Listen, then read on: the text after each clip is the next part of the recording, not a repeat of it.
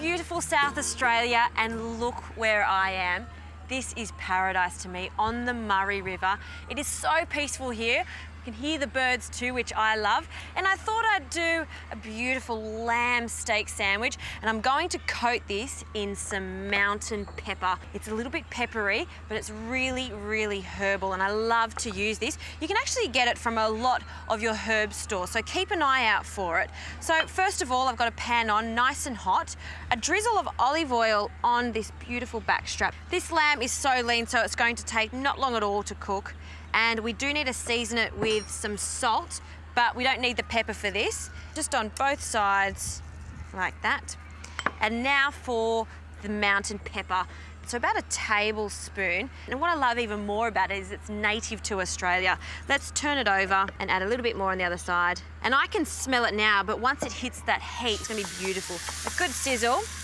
And you can't have a steak sandwich without barbecued onions. I love this addition, and this can go in the pan at the same time as the lamb. Again, we need to season every element when it comes to cooking, so just separate them with your hands so we get individual rings. Again, a little touch of olive oil, not too much, a touch of salt, and just with your hands, rub that so it's coated completely. And then that can go onto one side of the pan there, and they'll start to caramelize and go golden. Right, while that's happening, let's get on to the sauce. Again, onions we have to have in our steak sandwich, and beetroot. But I'm going to put this into an aioli. It's going to be sensational. Into a mortar and pestle, I've got about 2 cloves of garlic there, a little bit of salt, and this is just going to help puree it. And then just bruise it until we get a fine paste. That's looking good.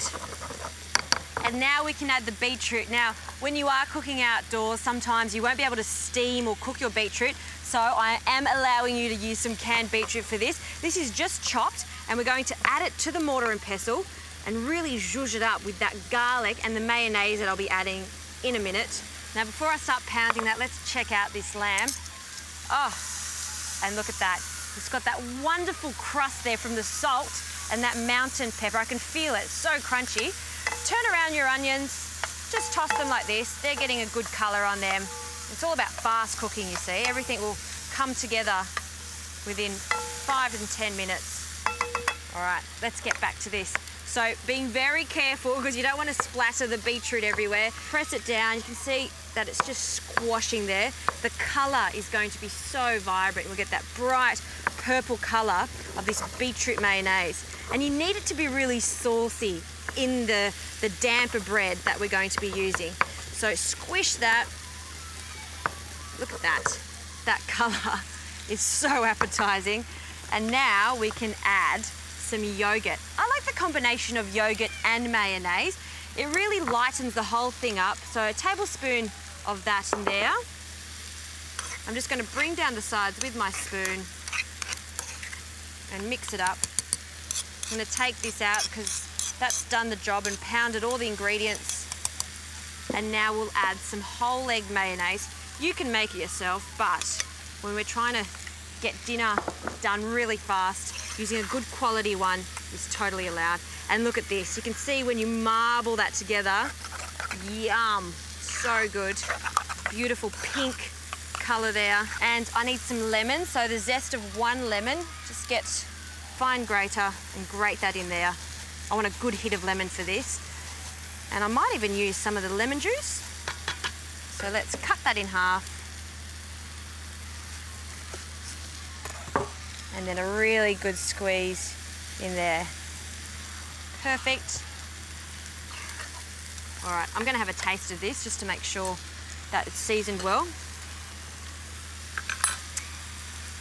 Whew. You can taste the garlic, the lemon, the sweetness of the beetroot, yum. A touch of salt, just a little bit, doesn't need too much.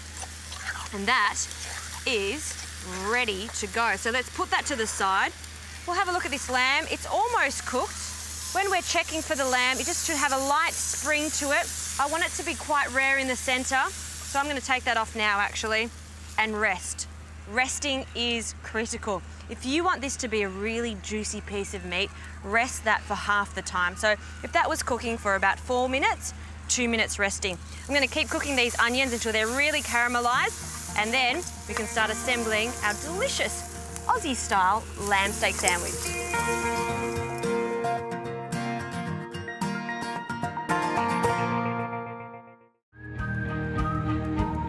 The smell of onions gets me every single time. See how they're golden brown? That's what we're looking for the perfect caramelised onion. Heat can go off. I've got a big damper style baguette here. You can use whatever bread that you've got. I'm going to top and tail it. I'm going to open it up just with my serrated knife, not cutting all the way through. I would even take some of the inside out, just like this. And don't waste it. I put it in different things. You can actually add it to a soup.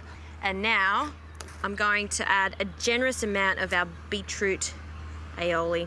If you wanted to be a little bit more health conscious, you could absolutely take out the mayonnaise and just use the yogurt. I actually like the speckles with the beetroot there.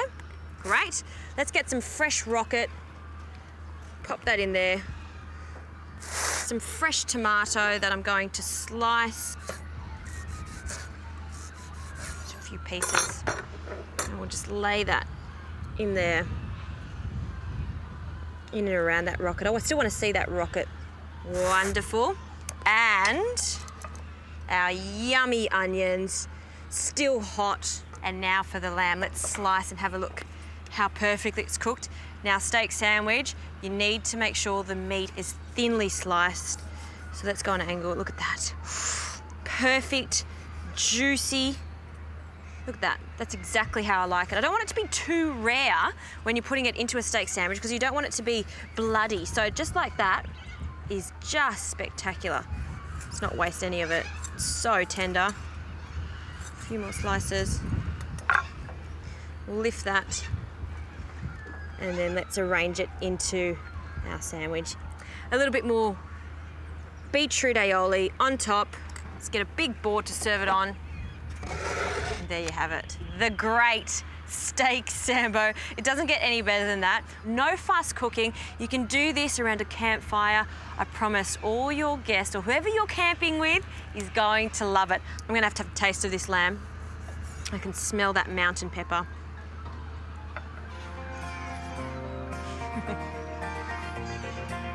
It's incredible. That for me is the taste of Australia.